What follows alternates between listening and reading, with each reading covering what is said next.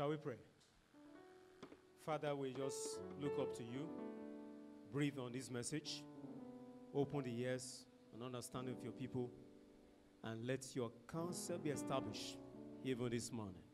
In Jesus' mighty name, we have prayed. Praise the Lord. Can you open with me to Hebrews? Let me begin from chapter 6, from verse 9. I want to share with you this morning a message I consider very, very important. So please, you help me do something. Anyone who's by your side, who seems to be trying to fall asleep, please just give them a kick and wake them up. Now, the message in a summary is this. God is saying to you that you can be better than who you are today, at this moment. You can be better. In fact, I title it, Be Better Than You Were. Be better than you were. I mean, if you assess yourself, you have reason to give thanks to God that you have made progress. You have grown in the grace of God up to this time. But that may not be the case with everybody, because I know some people have not really grown at all. And there's something that is fearful about what Jesus said. He said, to him that has, it shall be given. And he that hath not, even that which he has shall be taken from him. So which mean to say that in the things of the Spirit, you cannot afford to mark time. You cannot remain stagnant. You can't stay at the same point. It's either you are increasing or you are decreasing. So I want to tell you this afternoon that you have everything working for you to be better. By the end of this year, you should be able to look at every area of your life and say, yes, I thank God I'm not where I was at the beginning of the year. And to make that real, that's why this message is coming. Now, in Hebrews, let's begin from verse 9. I read this when we were having the communion last Sunday. I didn't know I was going to preach very soon, but I'll be teaching, really. And if I'm preaching also, let's combine the two. So don't mind me if I'm doing both preaching and teaching. Now, verse 11. Okay, verse 9, beg your pardon. But, beloved, we are persuaded better things of you.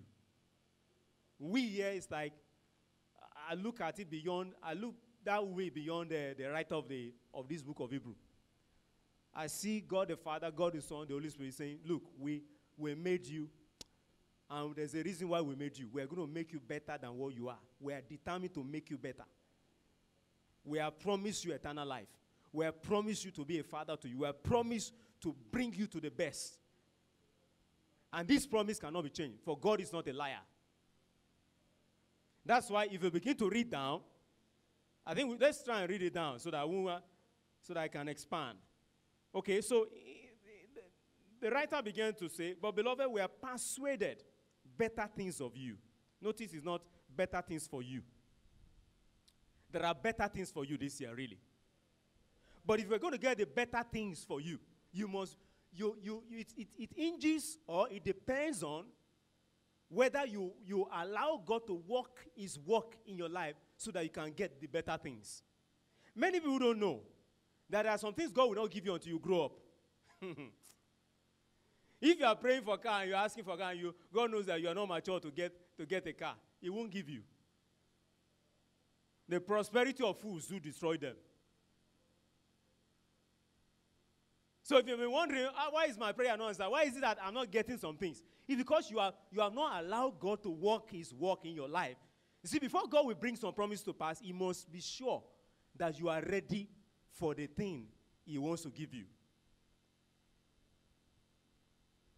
All right, that's not where I'm stopping. I don't want to preach. I just want to teach. But if you find me preaching, just take me. And I'm not rushing. So when it is time, Pastor, please, just give me a signal. I wonder where I get to is where I get to. Maybe the rest will be for another day.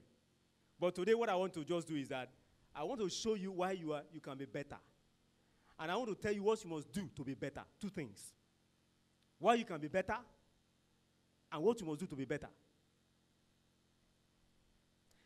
Now, let me read on. For God is not unrighteous to forget your work and labor of love, which you have showed toward his name, in that you have ministered to the saints and do minister. And this is what you have done. Many of you have labored.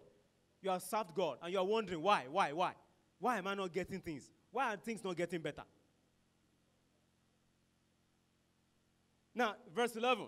And we desire that every one of you do show the same diligence to the full assurance of hope unto the end. So that's to say, if I'm going to be diligent, if I'm going to work harder, I shouldn't just work hard because I want to get, I want to show God that I'm industrious, and I must be working hard for something that is a hope. I must be working hard to get what he has promised, not what I want. You shouldn't be working hard to get what you want, but you should be working hard to get what God wants for you, what God has promised you. And you must be diligent about it. Praise the Lord. For when God had made a promise to Abraham, because he could swear by no greater, he swore by himself. So the writer begins to tell us an example now. How God promised Abraham. You know Abraham, God gave him a promise. But God didn't bring the promise until after 25 years. God promised him a child. But God could not give him a child until Abraham rested in God. And Abraham died to himself. He had to die to himself before God brought to pass that promise. The Bible said he did not consider his body that was dead, but he staggered not at the promise of God, but he was giving glory to God. All right, so now, the writer tells us here, he said, God spoke to Abraham, saying, surely blessing I will bless thee, and multiplying I will multiply you. And so after he had patiently endured, he obtained the promise. For men verily swear by the greater, and an oath for confirmation is to them an end of all strife. When God willing more abundantly to show to the heirs of promise the immutability of his counsel, confirmed it by an oath. So in those old days, when people want to stop any disagreement or any strife or any trouble, what they do is that they will cut a covenant. And once they cut the covenant, the matter is settled. Because nobody will go against the covenant. Because they will pronounce curses and blessing. If I should renege on my promise, let God do to me what is done to these goats.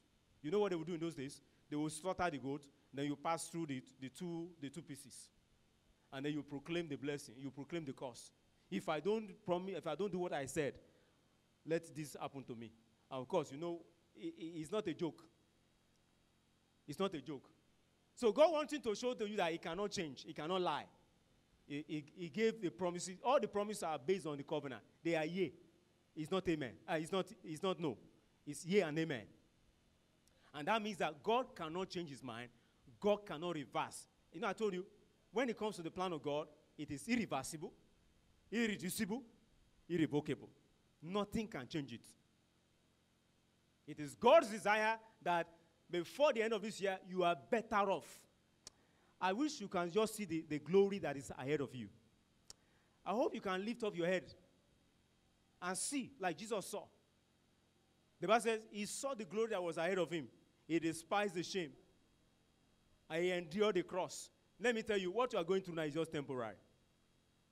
Some of the challenges you have had is just temporary. Let me tell you, if you begin to do what you should do, the devil is in trouble. All the barriers, the crooked place, all the mountains, all the hills, all those things that are there will give way. They will give way because your glory must break forth this year. I am saying your glory must break forth this year. The things that accompany salvation, one of the things that accompany salvation is the glory of God in your life. Do you know that if you give yourself to God this year, there's a glory that you have not seen. You know what the Bible says? The Bible says, eyes have not seen, ears have not heard. What God has prepared for those who wait on him, or those who will do what they should do. There's a glory ahead of you. Eyes have not seen it. The ramification, the dimension of it, you don't know. I pray for you today that you'll be diligent to do what you should do. You will not give up. You will not slack back. those who slack back don't make it. Those who look back do not qualify for the kingdom. Praise the Lord. Now, you see this chapter of the Bible. It's like, to me, the pivot point. Big bataillon de abala méjì. Ọ̀rọ̀ Ọlọ́run tó ń jáde bọ̀ ni. Tẹ́ bá wò dáadáa, ẹ rí pé láti tètè kọ́ ṣe láti bẹ̀rẹ̀. Ẹni tó ń kọ̀wé ó ti kọ́kọ́ sọ àwọn kan nípa Jésù. Ó ń sọ nípa Jésù. Bá ṣe mú Jésù di ẹni tó dára jù. Jésù, Bíbélì sọ fún wa pé he was made better than angels. Ó dára ju àwọn áńgẹ́lì lọ. Ó dára ju Mósè lọ. Ó dára ju tatúnìyẹn Aaron lọ.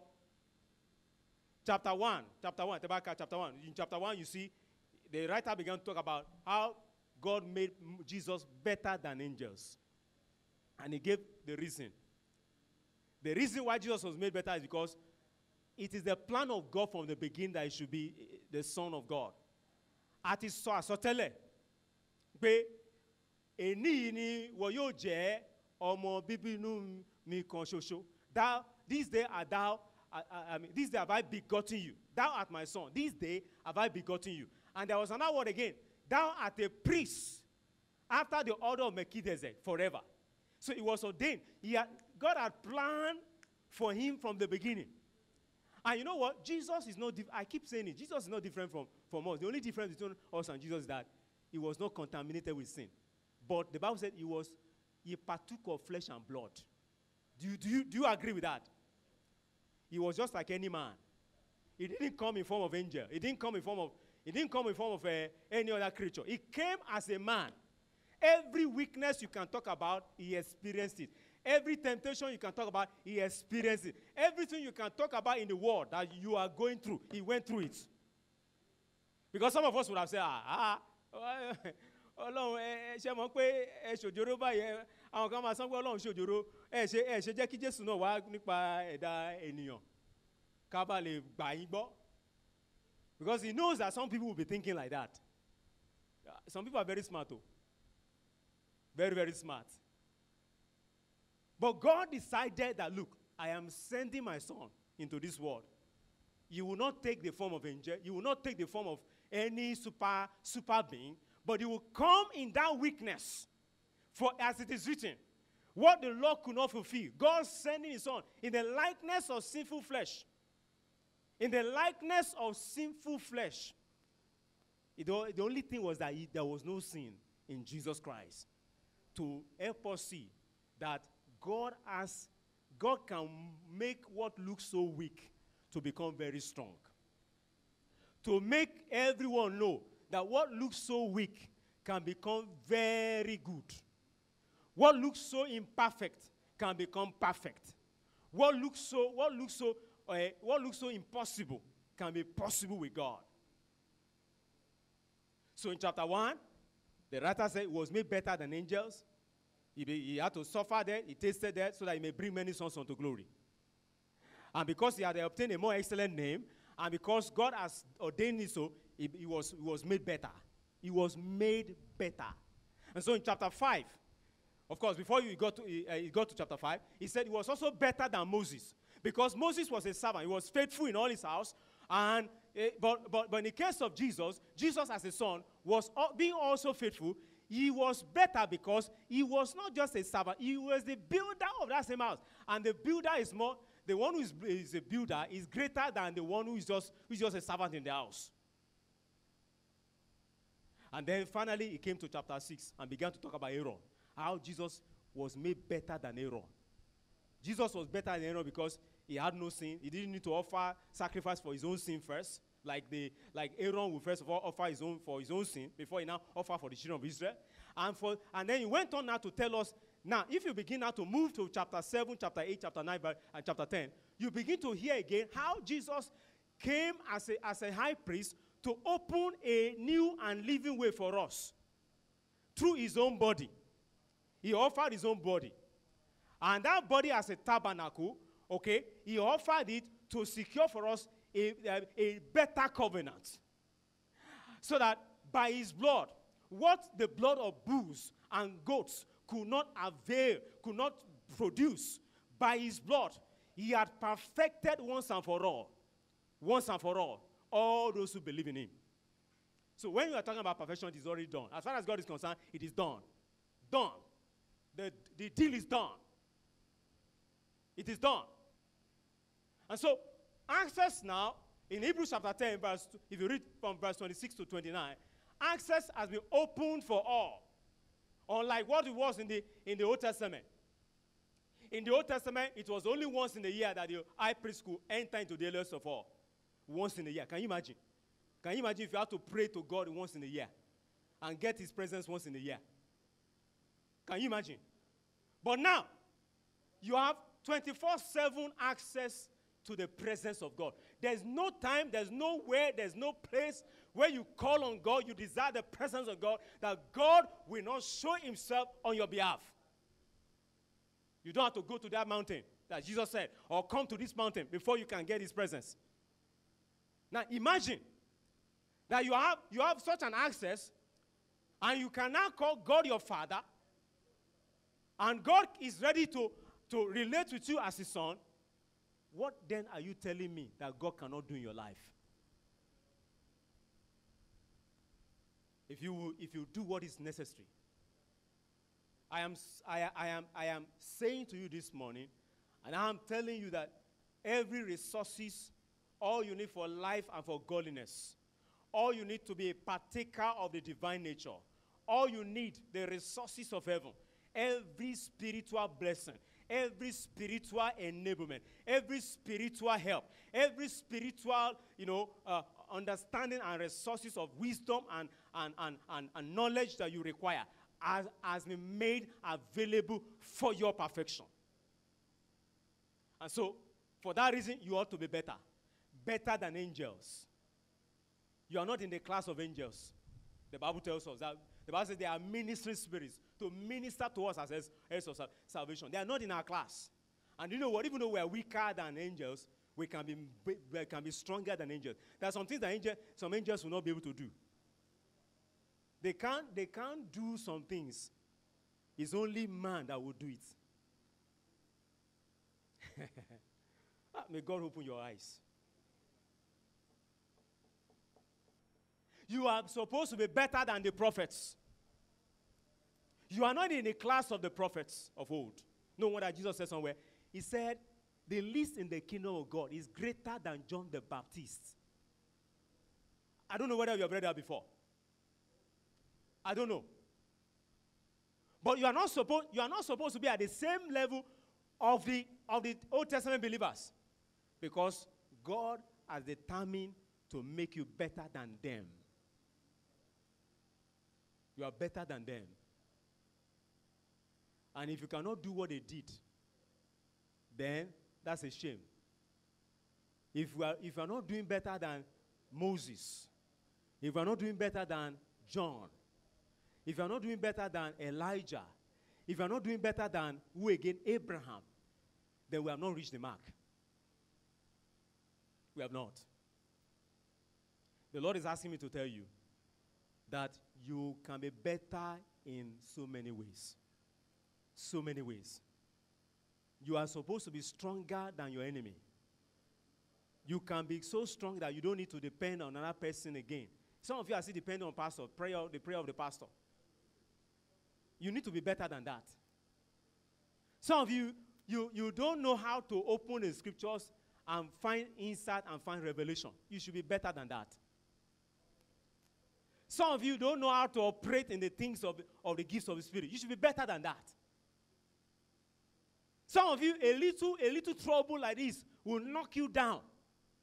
You are discouraged. You lose all your confidence. You don't even remember who you are. You should be better than that. You should be better than that. Some of you, you look at yourself and you write off yourself and say, well, can any good thing come out of this person? You should be better than that. You should be better.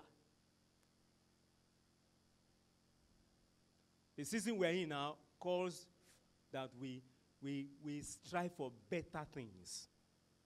Strive for better things. Strive for a better you. Strive. That's the call of the gospel message. Strive to be better. Strive to be better. And how can you strive to be better? Can I tell you how God, in a nutshell, let me summarize in a nutshell, how God made Jesus better. What God did for Jesus was that he gave him the same platform he has given you. Jesus did not have any other platform. And what is that platform? Intimacy. The presence of God. That was what God made available to Jesus. Hello, somebody. Through the Holy Spirit. You know, Jesus was filled with the Holy Spirit from birth. By the age of 12, Jesus was already digging into scriptures. He had to dig into scripture. The Bible prophesied in Isaiah, which I've read it to you before, that before he becomes, how did they put it? He would have learned to eat honey and discern between evil and good. He had to attend to the scriptures. And not only that, the Father was always there to guide him. And no wonder, by the age of 12, he was confounding the scholars, the Bible scholars of his days. They asked him questions, he answered it. He asked them questions, they could not answer it. Can you imagine? 12-year-old boy. Where did he get the wisdom? In the closet. So no wonder when he began to ministry, when he began to preach, one of the first things he began to preach about is relationship. The closet. The closet. How you and I are supposed to take advantage of the closet. How you and I are supposed to stand in the grace. How we are supposed to take advantage of that salvation. Beloved, I want you to understand that your salvation, the salvation that you have received, the opportunity to be saved that have been given to you, is for you to move on from one degree of experience to another degree of experience. What is salvation? Salvation is simply an access to the Father that gives you opportunity for all resources of heaven to be made available to you in order for you to experience a better transformation, for you to experience translation, for you to experience transfiguration, that there may be a change in your life for the better. And no matter where you are, you know, if Jesus without sin needed to be perfected, how much more we that have sin? Oh yeah, answer now. What do you think? Think about it in your heart. Who should desire the presence of God the more? But you know, Jesus never joked with prayer. Jesus never missed the place of the closet. He walked like Enoch with God. He took his time. The Bible said it was his custom. Jesus had a custom. That's to say, he maintained an unbroken fellowship with the Father. He walked with the Father. He gave himself to the Father. He understood that relationship with the Father is all that was necessary to be perfected. Now, we were sharing this on the school, and let me say this again, because I know this may not have been spoken, this may not have been shared during the Sunday school. In that line you have, if you are talking about a worshiper that God is seeking, a worshiper is someone, it's not just someone who sings praises, who leads praises and know all of that. That's the understanding a lot of people have. To be a worshiper simply means you have three things in place. You are standing on a tripod stand. Hello, somebody. The Lord told me that a lot of Christians are not standing on a tripod stand. A lot of Christians are not standing. And those who are standing on one leg or two legs, they're not standing on three legs.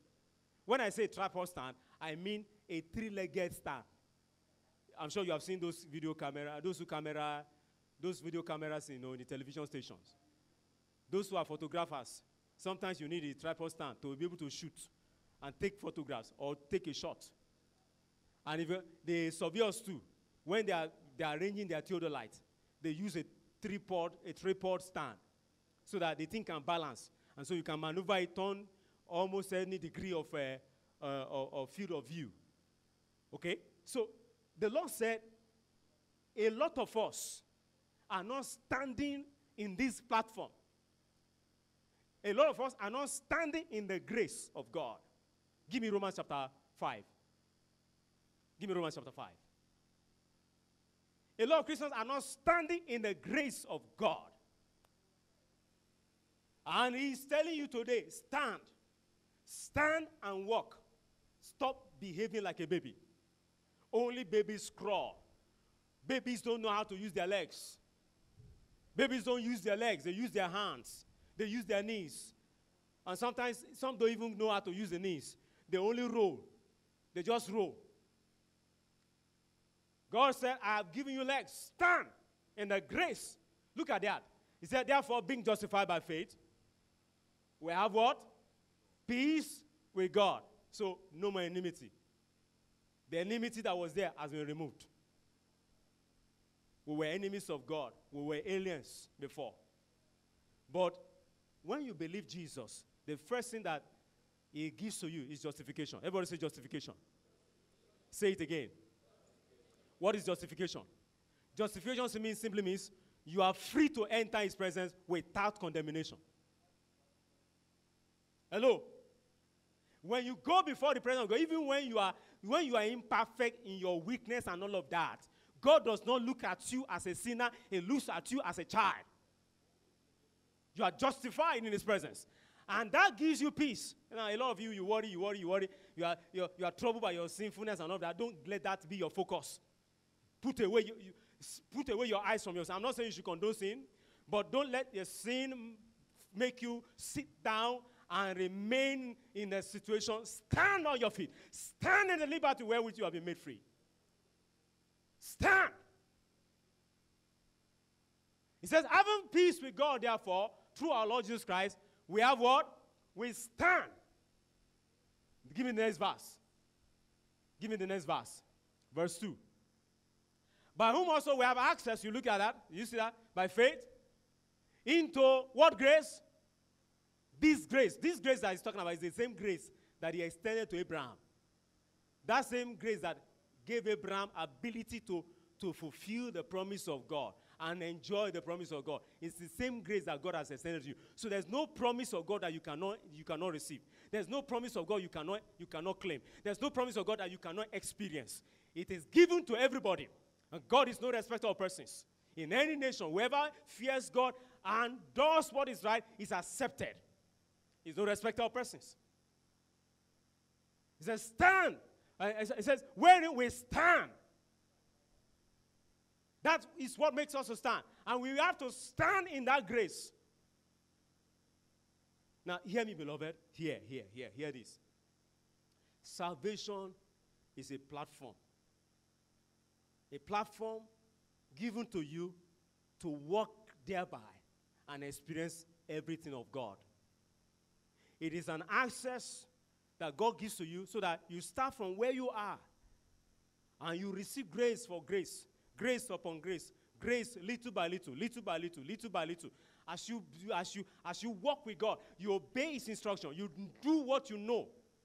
You do the little you know. As you do the little you know, grace is added to grace.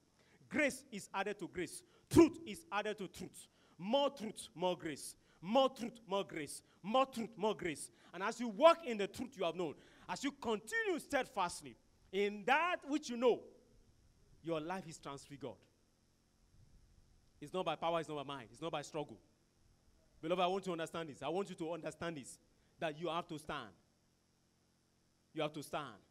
You need to stand. Now, what are the three legs that you need to stand? Now, let me, because of the time, can you give me Acts chapter 2? Give me Acts chapter 2.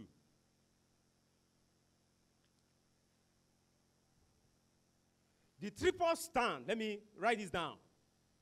The three legs you must have and stand are: 1, prayer, fellowship in prayer communion. 2, fellowship in God's word. 3, fellowship with other believers. This is your tripod stand. This is your tripod stand. I repeat. Number one, personal fellowship in prayer or personal communion with God. That's number one. That's the main leg. That's your main leg. The other ones are just supporting legs.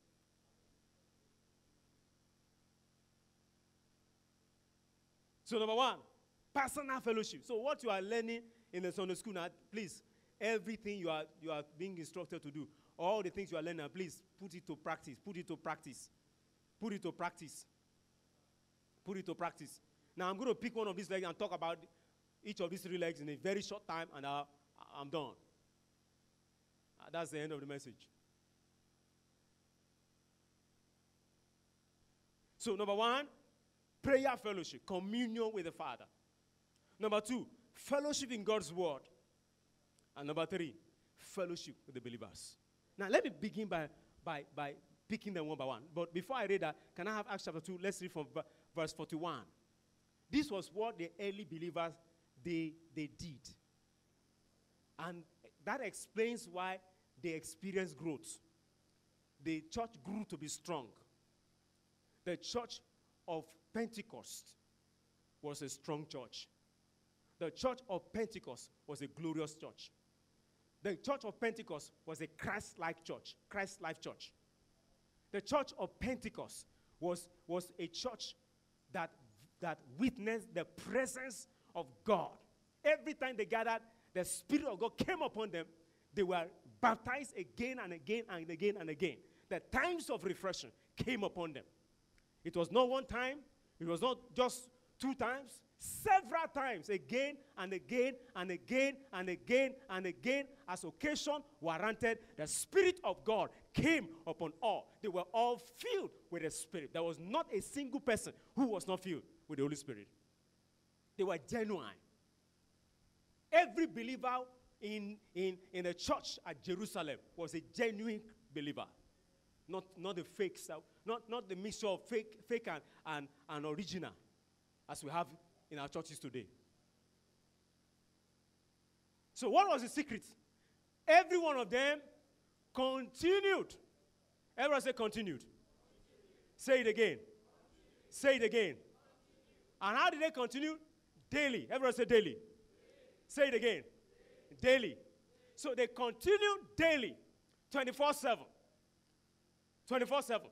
They took advantage of the access into this grace that we're talking about. And daily, God added to them. Everyone say God added to them. You see, God is such a mighty ocean. You can't exhaust the resources of God. If you want to take it every day, He's ready to give you every day. If you want to take it every month. I used to remember in those days, there's this illustration that this man of God usually used. He said, if you want to get the resources of God, don't bring a cup. Go and take a tanker. Take a tanker. Don't take a cup. If you take a cup, you only get the refreshing for that moment. But if you take a tanker, you load the tank with such magnitude volume of water, and you never run dry. So what did they do? Verse 42. Give me verse 42. Okay, before then, they that gladly received His word were baptized, and the same day were added unto them about 3,000 souls. Now, verse 42. And they continued. Everybody say it again. Continued. Jesus said, if you continue in my word, you shall know the truth, and the truth shall make you free. Consistency is the watchword. Hello, beloved. Consistency in these three legs. You must keep stretching these three legs. You must keep stretching these three legs. As you keep on stretching these three legs, and as you keep walking on these three legs, you will make progress. The Bible says, living the elementary doctrines of God. Let us move on to what? Perfection. So the Bible said they continued steadfastly in what? The apostles' doctrine. Number one. And in what? Fellowship. What kind of fellowship? Corporate fellowship and personal fellowship. And not only that, and in what? In breaking of bread and in prayers. So, give me the next one. Give me the next one. Verse 43. And fear came upon every soul, and many wonders and signs were done by the apostles. Go to verse 46. Go to verse 46. Let's read that verse also. And they continued daily in one accord in the temple, and breaking bread from house to house, did eat their meat with gladness and singleness of heart. Now, if you combine verse 41, 42, 46, you will find the three legs. You will find the three legs. They had personal fellowship. They have fellowship in God's word. They continued in the apostles' doctrine. Means they didn't just stop to hear. They didn't just stop to hear. And what is the apostles' doctrine? The doctrines of Christ. Because the apostles didn't teach any other thing. It was what they received from Christ that they were passing on. And if you ask me, what are the doctrines of Christ? Hebrews chapter 6 itemizes the doctrines of Christ. Faith towards God. Starting from repentance from dead works. Faith towards God, number 2. Doctrine of laying of hands, number 3. Of baptisms, number 4. Resurrection from the dead, number 5. And the last one, number 6. Eternal judgments. Now, I want to ask you this question. How many of you have ever taken time to break through and look at what these doctrines are talking about? How many of us are endeavoring to not just depend on what you are getting in the church service, but you are also doing your own study. You are also doing your own doctrinal study. I was teaching last year or 2 years ago, and I was saying that as a Christian, you must not just do study Bible only for devotion alone. There are 3 ways of doing devotional. Of doing the study of the Bible. Number 1, devotional study. When you read from chapter to chapter, and then you write down what you learn, the promise to hold, the commandment to follow, the instruction to follow. That's devotional. But that has its own place. If that is the only one you are doing, you are not doing well enough. You must combine with doctrinal study. And there's a third one that we were not taught. I call it inspirational study. Inspirational study. So 3 legs. 3 legs again. Number 1, devotional study. You read the Bible from Genesis down as far as you can go. I've tried it. They say we should read the Bible once in a year. I've tried it. I try to read the Bible, and every time I get to some chapters, I get stuck. And I may be on a chapter for days. So I discovered that invariably I cannot finish the whole Bible in a year. But over the years now, I've read through every portion of the Bible. So devotional study, you must do it. Doctrinal study means take a topic. What does the Bible say about faith towards God? Or what does the Bible say about repentance from dead work? Or what does the Bible say about resurrection? Find out. Don't lean on any man, because you have an anointing that teaches you all things, and you need not any man to teach you. That's not to say I'm not condemning the place of the pastor. I'm not condemning the place of the fivefold ministry. That is good. But I am telling you that what builds you up, what builds your faith, is the personal study you have with God. That's what builds you. The personal study you have with God is what builds you. And the Bible says you should study in such a way that you are approved of God, a workman that needed not to be ashamed, rightly dividing the word of truth. You must be able to divide the word of truth. When some people divide the word of truth, I look at it, I ask myself, did these people spend time in the presence of God long enough to meditate? Some divide the word so shabbily, so shallow.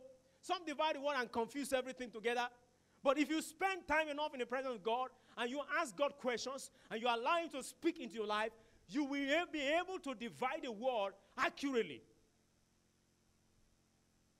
You do not need any man to teach you some things. There are some things that are personal to you. There are some secret promises. There are certain portions of the Bible that are written in the volume of your book. You've got to search it out. Study means going line by line, precept upon precept, here a little, there a little, and checking out to be sure that your heart is is well up, is established. And if you are able to get at least 3 witnesses of the Bible, of the scriptures, you have had it. You are correct. So, standing on the promise, on the leg of the doctrine of the scriptures is very important. Then what was the other thing again? They were given to prayers. They continued steadfastly in prayer. They continued steadfastly in the apostles' doctrine. They continued steadfastly in prayers. Now, prayer is another important leg. Now, don't tell me that you are so good, you are so nice, you are so done that you must not set time for prayer. You must set time for prayer. And like we have read in Matthew chapter 6, the essence of prayer, of seeking prayer fellowship, is for you to discover the secret things about your life in the secret place. Prayer is not about, a lot of people misunderstand things. You know how Jesus prayed?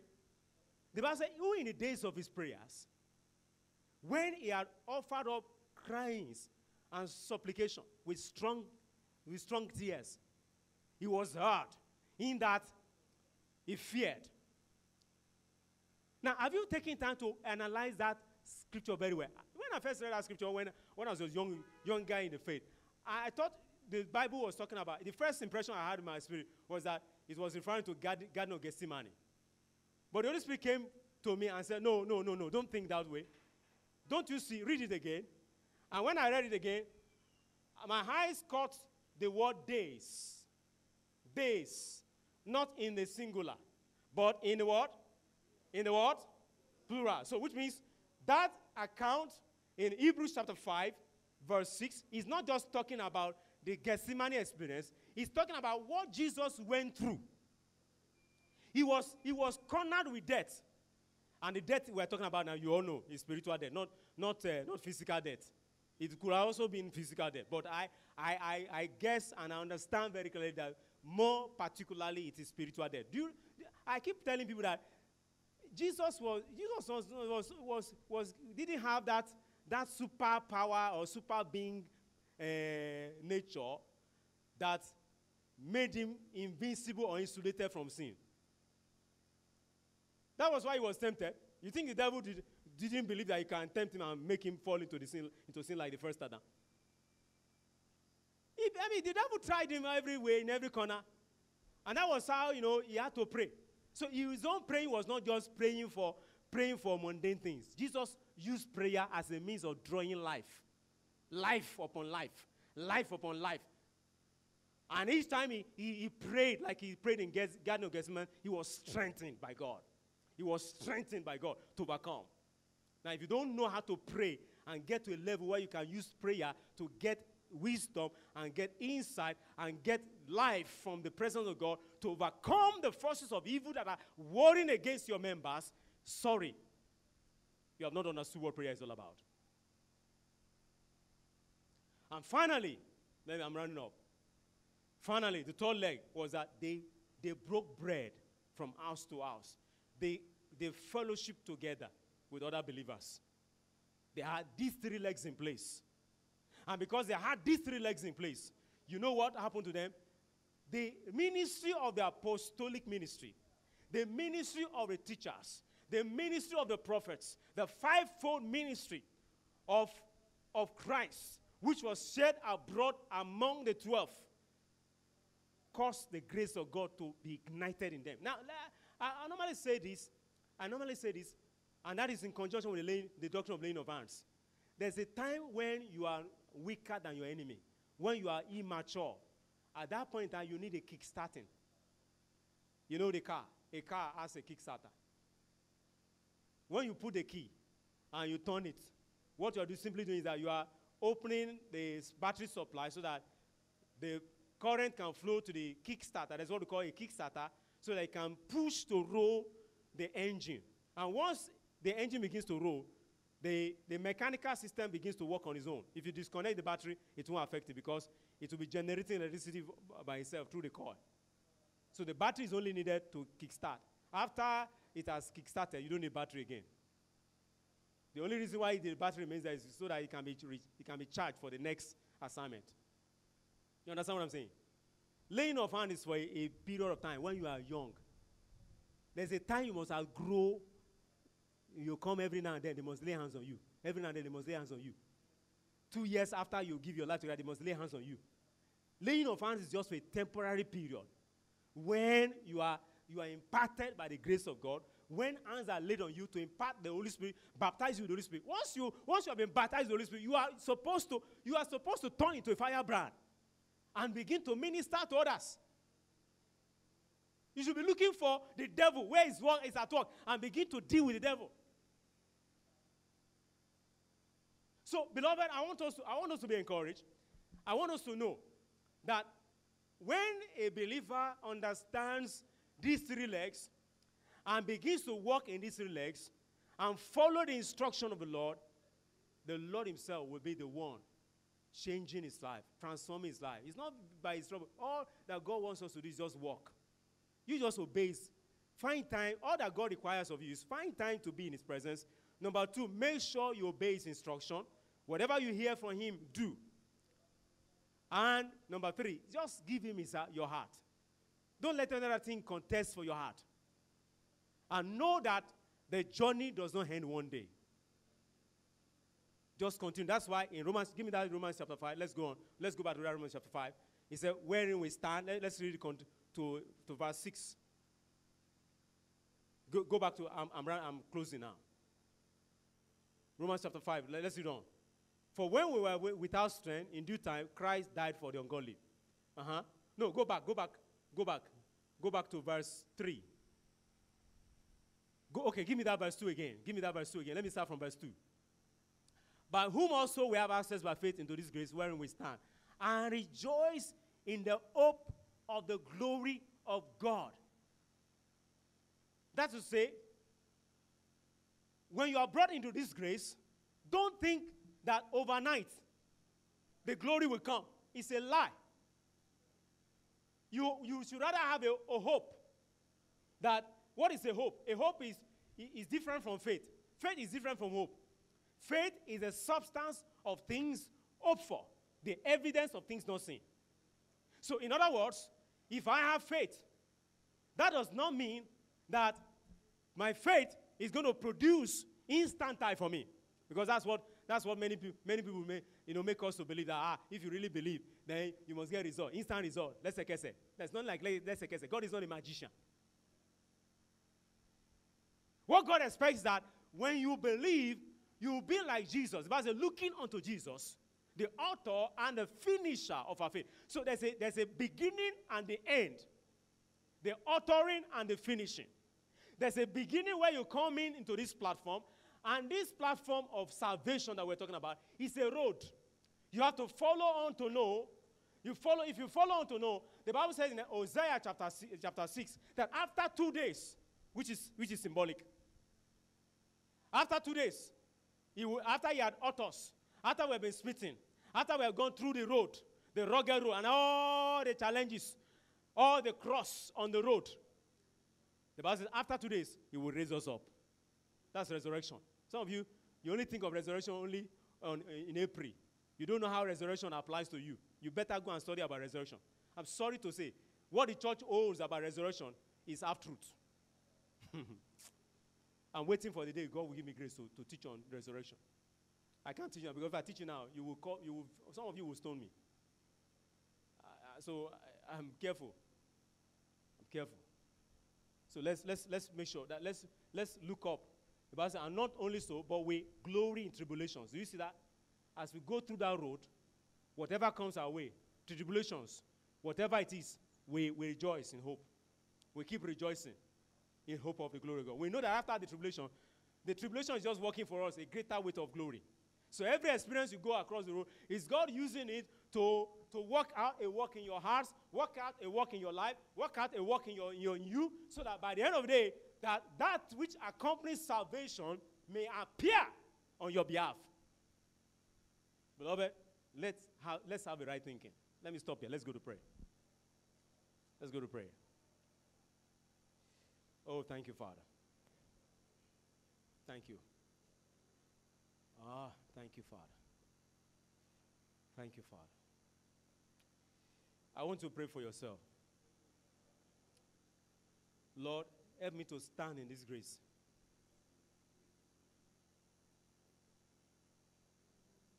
Let my 3 legs stand effectively. Heal me. Heal me of feeble knees. Heal me of weak legs. Heal my legs. Help me to stand. How shall we neglect? How shall we escape if we neglect this great salvation that was first preached by those who had? Which was first preached by Christ and those who had him. How shall we escape? We have no excuse to remain the way we are. We must move on. We must move on to perfection. We must move on. We must move on. We must move on. We must move on. Nothing must limit us. There shall be no limitation. There shall be no limitation. There shall be no limitation. Every barrier we break away from. Every hindrance we break away from. Lord, let healing come. For the scripture says, arise, O ye that sleepeth. For Christ shall give you life. Christ shall give you life. I command the light of God, the light of life, to rest upon you. The glory of God to raise you up. Stand. Stand. Ikraba katone luprene ke sotea mangra kosute opanaga tu kombene ale katoshke mengre soeli kaili taya. I rebuke every weaknesses. The salvation of God gives you strength. The salvation of God gives you strength. The salvation of God gives you strength. The salvation of God gives you strength. You will not be weak anymore. You are better than weakness. You are better than weakness. The salvation of God gives you his presence. You will not be without his presence. The presence of God to manifest in your life. I decree to happen. I command it to happen. The glory of God to appear in your life. In the name of Jesus. The Christ of God to manifest in you. Christ to dwell in your heart by faith. Lord, I pray that as you set your people upon the course of this journey, I ask the Lord, as many as are willing, as many as are saying, I refuse to remain ordinary. I ask the Lord, your hand will come upon them. You will quicken them. You will strengthen them. You will enable them according to your promise. Oh, Lord, I thank you. You said to Jacob, I will help you. I will strengthen you. Oh, Father, let it be. Let it be. Let it be accomplished according to your promise. Thank you, Father. In Jesus' mighty name, we are praying. Amen.